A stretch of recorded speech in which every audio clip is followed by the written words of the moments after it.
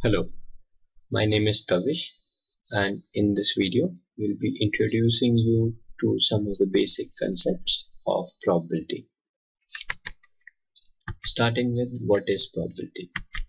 Probability is a numerical way of describing how likely something is going to happen. When I say something, it can be any event, it can be tossing a coin, or it can be pulling a card from a deck. How do we describe this probability? As I said, probability is a number and it has a lower and upper bound. The lower bound being 0, which is the probability of an impossible event. On the counter side, the probability one event are certain, which will always happen. Taking some examples, sun rises in west in India has a probability of 0. Obviously, it cannot happen and hence the probability will remain 0. If I move this needle further, an event which has a probability between 0 to half is winning a jackpot in a lottery. Now when I take a lottery ticket, I take a single ticket and there are millions of tickets in the market. So if all the tickets have a similar chance of winning, I have lesser than fair chance or lesser than half chance of winning this lottery. Neither my event is impossible and hence the probability lies between 0 and half. Taking an event with a probability of half, getting heads on tossing a coin. Now, when I toss a coin, it can only have two outcomes, heads or tails, and hence probability of getting a heads is half. Half to 1 is simple.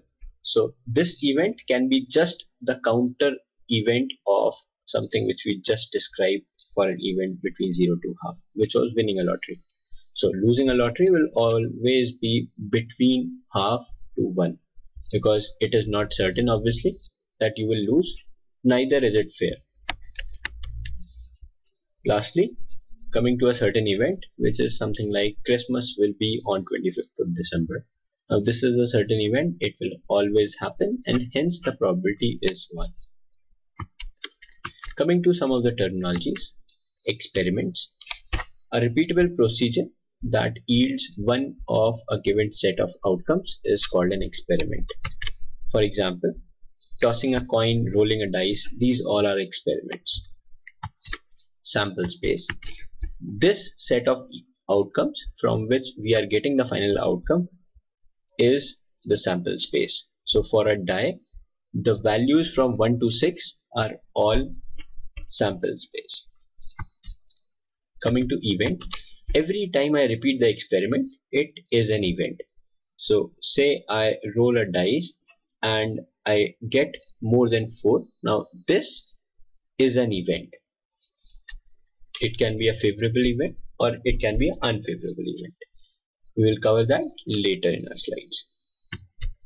Calculating probabilities. Probability of an event is a ratio of favorable events and total events. And how do we calculate this probability? There are three tools of calculating probability. The first tool is permutation and combination. Let's take an example. How do we calculate probabilities using permutation and combinations? Here is a question. Probability of choosing two girls from a group of 2 boys and 2 girls. Say I want to choose 2 students out of this group. I want to find that what is the probability that these 2 students will be both girls. Favorable events is 2C2 because I am choosing 2 girls from the 2 available girls. The 2C2 figure is always 1. If I see the total events, it is 4C2 because I am choosing 2 people or 2 students out of 4 students. 4C2 is 6. Now probability of choosing 2 girls is the ratio of these two numbers as given by this formula, which is 1 by 6. So this is how we calculate probabilities using PNC. Coming to set theory, here is a question. Choosing a number less than 3 out of first 4 positive integers.